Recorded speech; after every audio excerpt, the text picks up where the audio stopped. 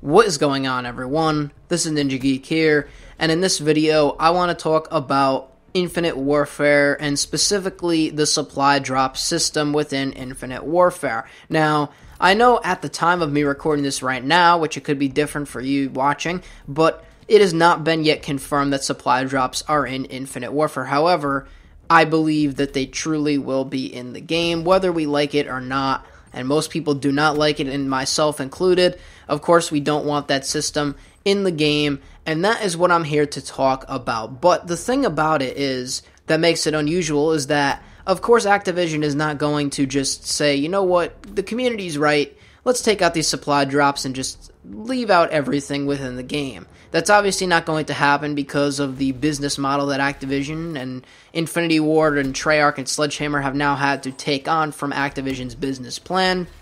And I know that it all sucks, but it is what it is, and we all have to suck it up and deal with that. So with that said, I would like to talk about supply drops within Infinite Warfare, and of course why they will be making a return. Pretty much confirming that they will be making a return is the fact that Infinite Warfare will have weapon variants. Now these variants are somewhat similar to Advanced Warfare's weapon variants, where you would get a certain different weapon within a supply drop that could be better or even somewhat worse than the already standard weapon that you already have for the default, like the default weapon that you want to use. However, some of these weapon variants are very, very powerful, and some of them are goofy and funky within Infinite Warfare. But either way, whether good or bad that these weapon variants can be within the game, we know that Infinite Warfare will essentially have weapon variants in them. And how else are you going to get weapon variants other than supply drops? So there you go. The supply drop system is pretty much confirmed in Infinite Warfare.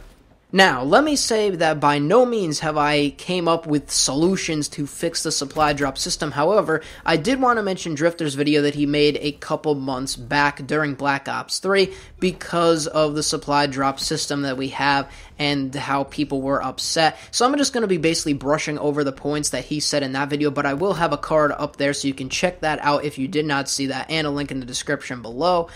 Very, very good and informative video, and I highly suggest that you check it out. But the first thing is that we know that they're going to be in the game, right? We can't really change that. But what I'm trying to do here with this video is try and make Activision not go down the wrong path like they did with Black Ops 3.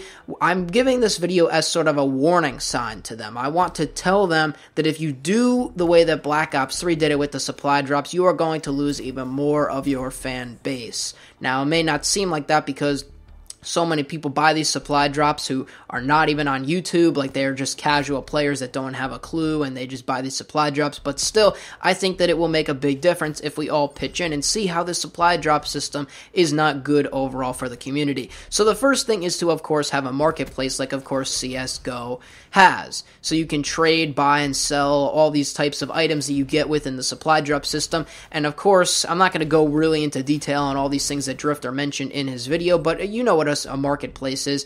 It would just be so much better for the supply drop type of system, because now you have a way to deal with the things that you don't want or the items that you wasted money on or wasted even time trying to get. You can better yourself by trying to do this better, and it's just an overall better system to have a marketplace. Whether you use the marketplace or not, that's totally up to the consumer, but having it in there from the start is the way to go with Infinite Warfare. And of course, the second point that he mentioned was carry forward items into future COD games. I don't know how that would go. I mean, of course, they're probably not going to carry items from Black Ops 3 into Infinite Warfare. I just really don't see that happening. But from Infinite Warfare, maybe they could be carried into Sledgehammer's next game because of what they have to do to develop it. Maybe they've been developing this. Who knows? Of course, we don't know with Activision about what they're going to do, but I feel that carrying forward items, of course, leaves you with a sense that if you bought some COD points in Black Ops 3 and spent money on it, and if they were to be able to be carried over into Infinite Warfare, you would still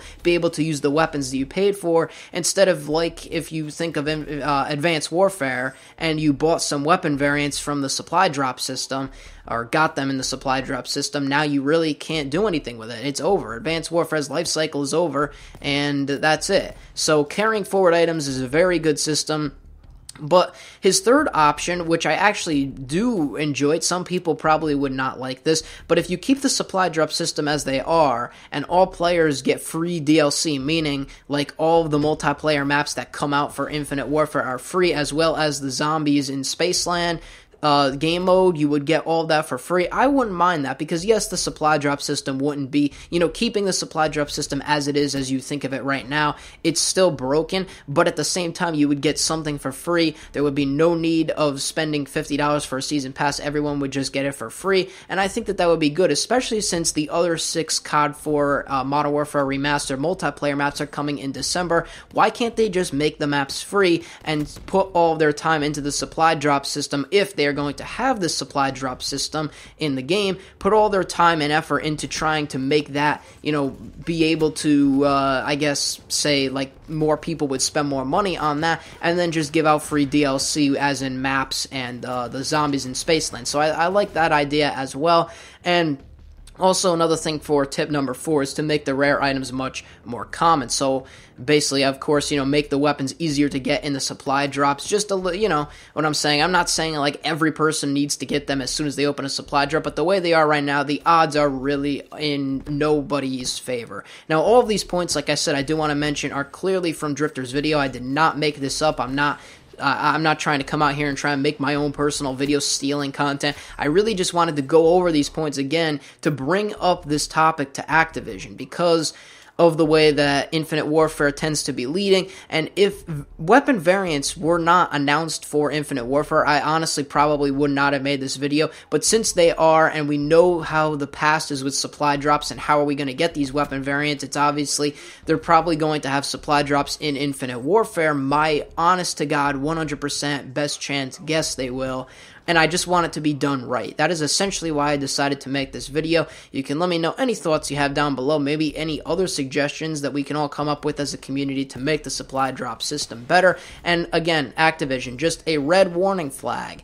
Please do not put the same supply drop system that we have in Black Ops 3 in Infinite Warfare, because it is broken the way it is right now. Make improvements like you do to Call of Duty every single year, whether for good or bad. Some of the improvements, I mean, even from the little changes that Call of Duty has had over the past to the big changes, you have made changes. So you can definitely make some changes to your business, market system, and supply drop system within Call of Duty. But that's it for this video. Of course, I'll see you on the next one. This is NinjaGeek. I'm out. And peace.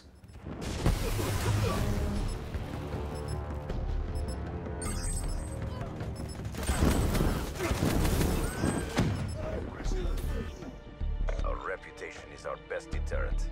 Excellent work. TACOM, party's over. Need reassignment.